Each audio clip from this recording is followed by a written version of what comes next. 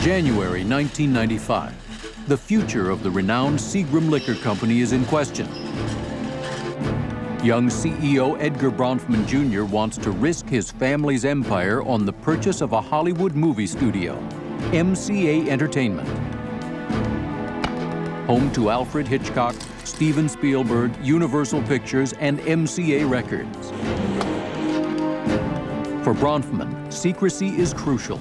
The potential sale of MCA has not yet hit the press. If it does, his chance of acquiring the studio at a price he can afford will be in serious jeopardy. You could end up with a bidding war. You could end up paying a lot more money than it's worth if you really want it.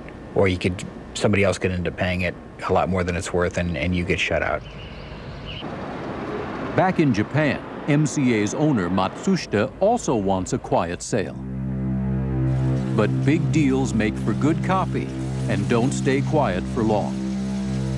I think secrecy is always important in every deal, and our job as journalists is to try to find the weak link in that secret chain.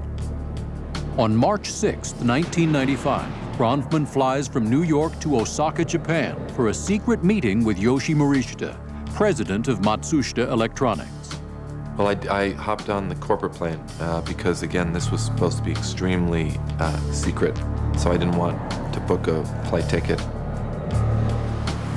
The next day in Osaka, Japan, Bronfman and Morishita meet for 2 days in a private guest house. Morishita tells Bronfman that Matsushita only wants to sell 80% of MCA, retaining the rest as a silent investor. Bronfman agrees in principle. At that stage, there was no discussion about price. There was really discussion about process. There was a kind of getting to know you and feeling each other out. Edgar played a truly crucial role in getting the management of Matsushita to embrace the possibility of a Seagram's purchase. Being able to convey the history of Seagram's and the history of his family made a very important impression.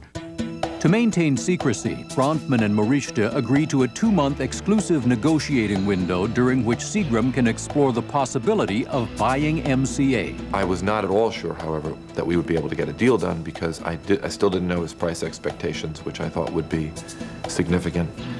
And I was very concerned that if we bought this company, we did it on a financially prudent basis. But back in New York, the definition of prudent varies in the Bronfman family. With a price tag of at least $5 billion for an 80% stake in MCA, Edgar Bronfman Jr. knows there is only one way Seagram can raise the money. It must sell its most prized and lucrative investment, a 24% stake in the chemical giant DuPont. In those days, DuPont was a very powerful company. It had wonderful brands.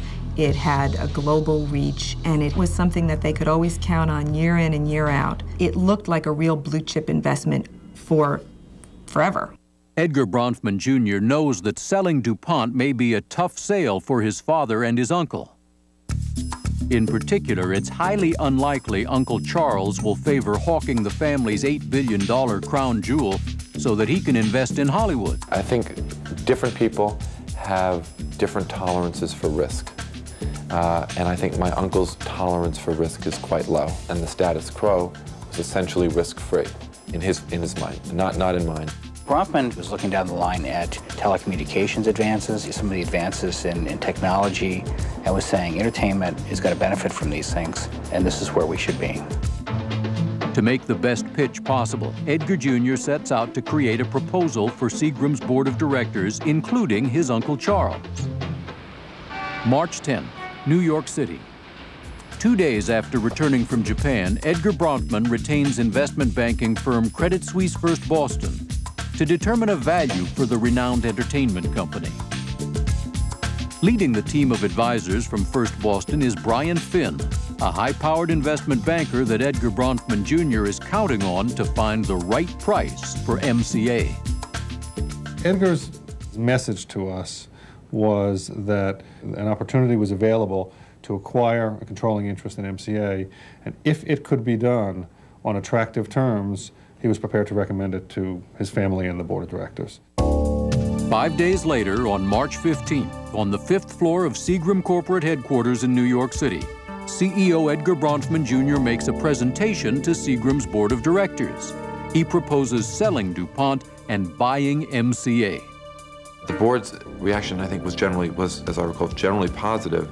The board was very supportive of my view that we could create value at MCA. Everyone agrees. Everyone except Edgar's uncle, Charles Bronfman.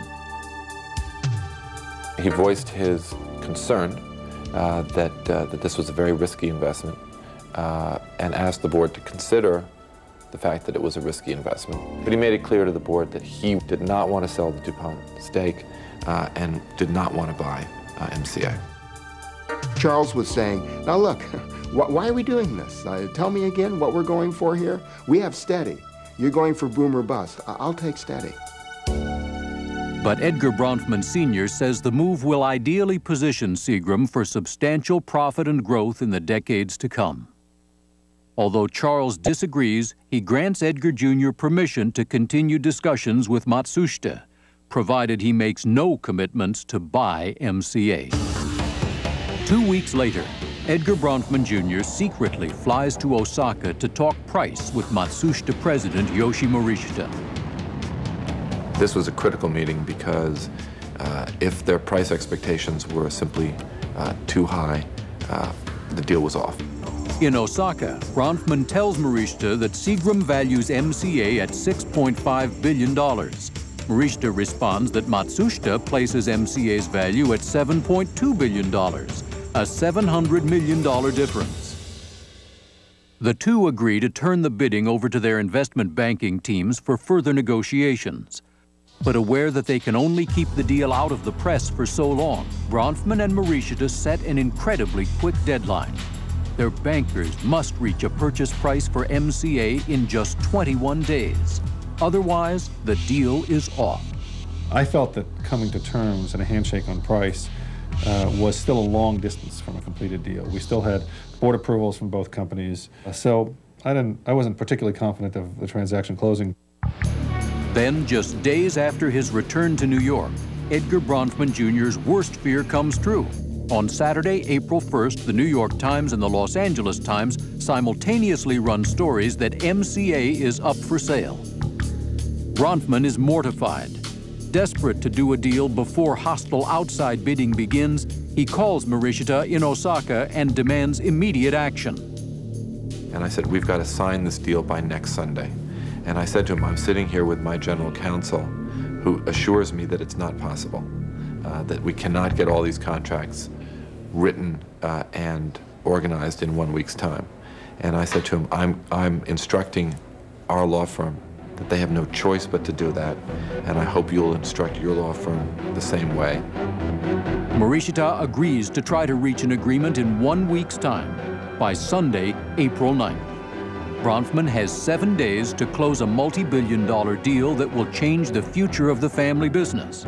Standing in his way are two enormous obstacles: a $700 million gap in price and a conservative, powerful uncle who wants no part of the deal. My uncle effectively had a veto, and the question I still did not know was whether or not he would exercise that veto.